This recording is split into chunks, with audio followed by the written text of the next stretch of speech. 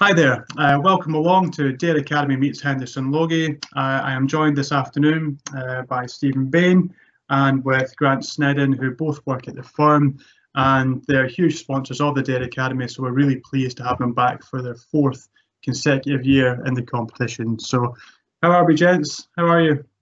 Very good, thank you, Stuart. Yep, good, thanks. And a little bit of background information. I did this on my research in advance of making this video. So a little bit about Henderson Loggie. They are an independent Scottish accountancy-based firm with offices based in Aberdeen, Edinburgh, Glasgow, and here in sunny Dundee. And they've recently went through a lovely rebrand, so kudos to the marketing team, who I know will be watching this video. And Henderson Loggie have been supporting businesses for over 100 years, starting up way back in 1909, which is a solid indicator of a quality business. And they've been huge supporters of the Dare Academy, like we say, and we're really pleased to have them back in the competition. So Stephen Bain is the finance and IT partner at Henderson Loggie and helps with a wide variety of SME businesses, and heads up, pertinent to this competition, the businesses, games and digital sector group, with a particular focus on startup games companies, which is obviously a huge interest to our own Dare Academy finalists this year. And also Grant Snedden is an assistant tax manager who I know works with Stephen, and I know has a lot of experience in dealing with game studios and startup businesses. So how about that for the intro, guys? That's okay. I've done my research there, haven't we? Yeah, very good. How did you know all that? A little bit of research there. So firstly, since it's a games competition, I'll start with yourself, Stephen. How big a role has computer games played in your background and in your household? In my household, so I'm of an age where computer games were pretty basic when I was growing up, but nowadays with two sons, one of 15 and one of 10 in the house, there's a lot of computer game interaction. Dad's not often allowed to get his hands on the consoles, and if I do, I'm easily beaten.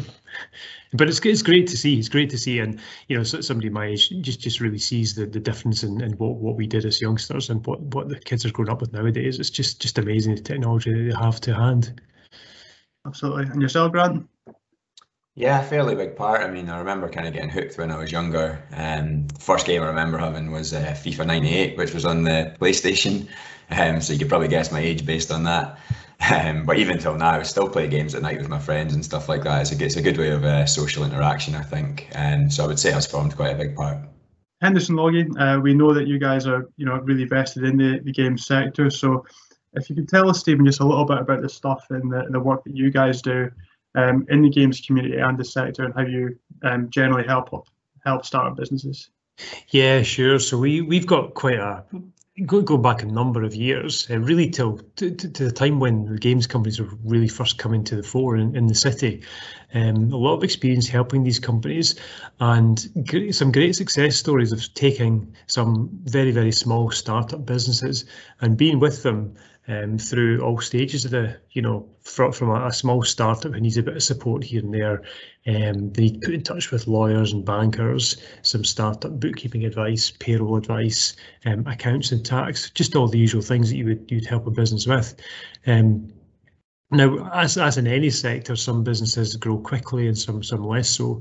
But we've had some real success stories where you see a business growing and exponentially, and then at some point being sold on or getting investment from somebody else, and people making a lot of money at the sector as well.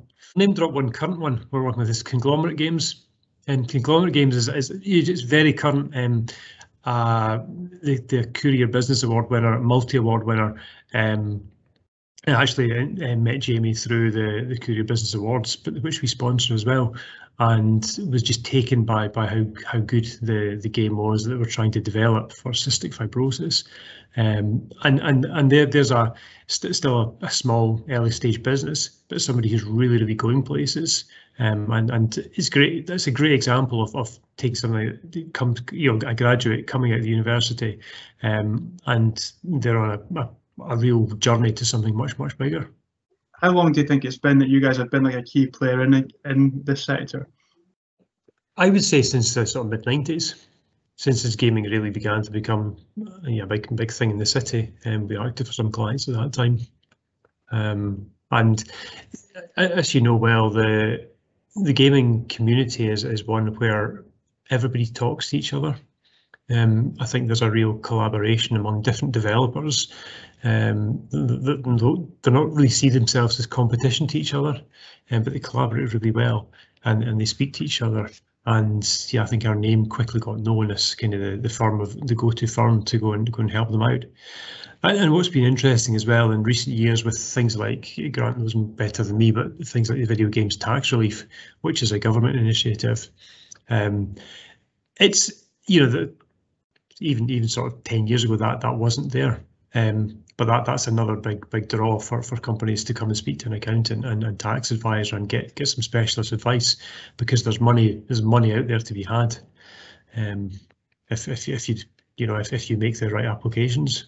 Grant, how about yourself? What are you passionate about in terms of helping new game startup studios and startups in general, which I know that you take keen interest in? Yeah, I think from our side, it's just good watching these companies grow. I mean, we've been involved with the Dare Academy for a few years now, so we do often see startups coming from there, startups coming from the university, or even startups where they've maybe been employed for another games company and they've gone away and done their own thing, created their own game. And it's just watching that grow, especially with Dundee being such a hub for games. There's plenty of studios in Dundee. Abertay is obviously one of the main universities for game development courses. And there's the potential now with the esports arena coming in Dundee, so I can only really see that getting bigger. Reflecting on the circumstances of the pandemic, how have businesses changed in your experience over the last 12 to 15 months? And have you seen more studios start to pop up since they've been perhaps working remotely, or have you seen more startups? What's your take been on the last 15 months or so? Yeah, I think the gaming sector is probably one of the areas that haven't stumbled at all, because there's obviously a lot more people at home now who are probably going to turn to playing games, especially if they've been furloughed or something like that. So the gaming sector we've seen growing, where other companies might be cutting back on staff or furloughing employees. Many of the games companies we act for have actually been taking on staff in that time. So it's just one of these sectors. I think it just suits the fact that there's more people sitting at home playing games just now. For anyone who's developing a game, that's exactly what you're looking for. The only stumbling block, or one of the main stumbling blocks, is probably the creativity. So whereas before you might all be sitting in an office space and you can sort of bounce ideas off each other, some might get approved, some might get knocked back. Whereas now, when the guys are working at home, it's probably a little bit harder for that kind of collaboration. But in general, the sector seems to be booming at the moment, and I can only sort of see it getting better. Yeah, I think that's we all know, having done many kind of online calls over the last 15 months, they have their place, and it's fine. Like this interview has been done remotely, and it's okay. But you don't get the same sort of bouncing ideas off each other, as Grant says.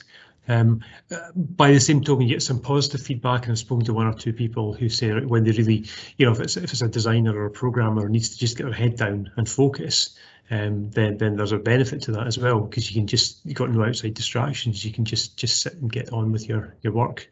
But it's the collaboration piece, I think, is the bit that's missing. But as Grant says, it's a sector that's, in terms of sales revenues, is just growing so much at the moment. I think more people getting into games as well. Sort of the traditional kind of thinking of who played computer games, what computer games is all about, is changing as well. Different demographics, age profiles. I think must be good for the industry, and you see that in terms of application for the Dare Academy as well. The diverse range of games that's been produced as well. I think there's still a bit of a feeling among people who don't really know much about the sector that the games is all about like driving fast cars and shooting each other, but there's so much more to it, and a lot of educational games, whether it's to help children with their learning, help with mental health. There's some great things out there, and it's really refreshing, when you have a call with a potential new business. And the first thing we always do is tell me a bit about your business, and the passion that comes out of these startups is just great to hear. I'd like to pick your brains now about games tax relief, something that you touched on before. So it's obviously a tax relief for games, but I'm clearly no expert. So can you give us a little bit of enlightenment about what that is and how that could benefit, a new startup game studio? Yeah, the tax relief's really beneficial, especially for startups, because normally funding is probably something that a startup will struggle with at the start. It's like they might have a great idea, but then where does the money come from to develop it, to pay themselves, like while they are developing their games? And so the way the tax relief works is that first of all, the game has to meet certain criteria with the British Film Institute. It's fairly straightforward to meet that. It can be done on the gameplay based on like the characters, the language of the game, but if not, it can also be done on the developers, so where they're from, and do they have like a European passport, that kind of thing. But the relief itself works in that essentially the company would get 20% back on what they spend. So there's some variances there depending on what else happens in the year, but roughly speaking, if a game studio spent £20,000 in the first year, maybe just like paying themselves a salary, the company would get £4,000 back. So that's money that can just be reinvested in game development, or obviously paying themselves, paying subcontractors. But we found that's pretty vital for startups when funding is normally an issue to begin with. So how do they go about acquiring that? Is that something you would help them with? Yeah, it's something we can help them with. So the first stage would be going to the BFI to get a certificate for the game that they've developed. We found the BFI have been quite useful if there's any queries, but we can also help with that process because we've been through it quite a few times with various different clients. Once they've done that, they would make the claim as part of their yearly accounts and tax compliance. So accounts and corporation tax returns need to be filed on a yearly basis, and the claim for VGTR would be part of that. So if the company's first year end was just, for example, December 2021, they would have to file accounts and tax after that, and at that stage they could then apply for the tax relief. So they might have already developed like a part of their game, or they might have developed their whole game by the time it comes to claiming the relief. But it still helps with cash flow. I mean, if they want to put into like a new development or a new project, the money's there to be claimed for them. Stephen, I just want to ask you, if we go back a slight step, so if someone come up to you, namely one of these Dare Academy teams, hopefully, and they ask you, how do I set up my game studio? What advice would you give them? What processes do they have to go through, and what steps do they have to take to set up their game studio? Yeah, so the first thing to think about is probably the legal structure of the business.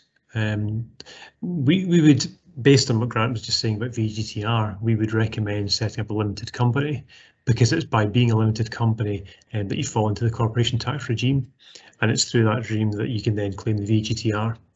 So whereas trading as a partnership or sole trader may be attractive from a saving on kind of compliance cost of having to do annual statutory accounts, it is more than outweighed by the VGTR if you're developing your own game. So setting up a limited company is probably the first thing to do. Think about who the directors of the company are going to be, what the shareholding structure would be, and to do that as an online process nowadays, it's reasonably straightforward. And in our experience, most businesses, when they come to us, have already done that. They've already set up their company, and they've had that initial thought, and then they come to us and say, what do we need? It's a bit daunting if we're games developers. We don't know much about the commercial side of things. So what do we need to do in terms of are we going to pay ourselves some money? If you're lucky enough to have some capital in the business, get some investment, and you're going to take some cash out of the business, should we take it out by way of salary, and what are the PAYE thresholds? Should we pay ourselves dividends? And that's the type of conversation we can have with clients and advise them.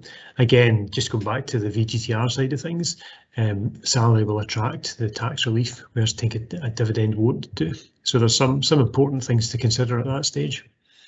If you are going to run a payroll, then you need to register for PAYE and keep proper records. Again, that's a service we can offer for a fairly low investment every month. And then we always have a talk about keeping accounting records and keeping as much information as you can, and that can be anything from like an online accounting system just down to a simple spreadsheet. Initially, there may be very few transactions, but as the business scales, you want to be ready to grow with that. Can you tell us about your involvement in TIGA? Yeah, so we're a member of TIGA. They call it TIGA actually. But so we've been a member of that for a number of years now. We've thrown some sponsorship money at them as well. What was interesting, because I went down to the awards ceremony back in November 2019, when we did win the Taxonomy Accounting Firm of the Year award. And I went there myself. So a massive room of people, and you just placed at a table. But what was really interesting when you said you were from Dundee and mentioned Abertay as kind of good friends of ours, everybody knew the name. I was at that table mainly of people from Staffordshire University, and there was a huge respect for the name of Abertay and all that's come out of there. So although we're the firm of Henderson Loggie may not be particularly well known down in the London marketplace, when you start talking about games in the city of Dundee, it's amazing to see how well known that is. Looking at our 6 finalists this year, and we're really hopeful that they're going to have a really positive year and they might want to continue post-competition.